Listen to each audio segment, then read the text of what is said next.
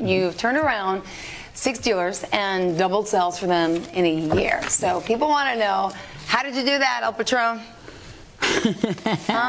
What's your secret? You got to share a little bit. I mean, listen, I found my why, right?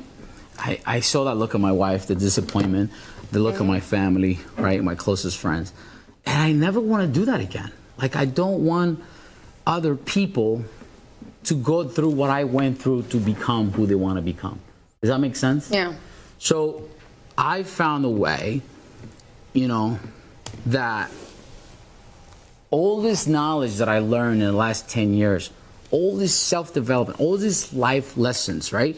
And all these things that I wrote down and all these books that I read when I was in there, it's hard to put them all together. You know what I mean? That's why the book came about, How to Be a Game Changer, right? How to disrupt the business, or how to think outside the box. I'm that guy. So the selfish thing you can do is help other people. And I want to share it with everybody because the business has been good to me, right? I found my why. Unfortunately, it was a tragedy, but those are the people that I want to surround myself and say, hey, I want my best friends or my coworkers to be proud of me because I want to be proud of them. So I want to help them do better. And whatever it is area in their life, you know.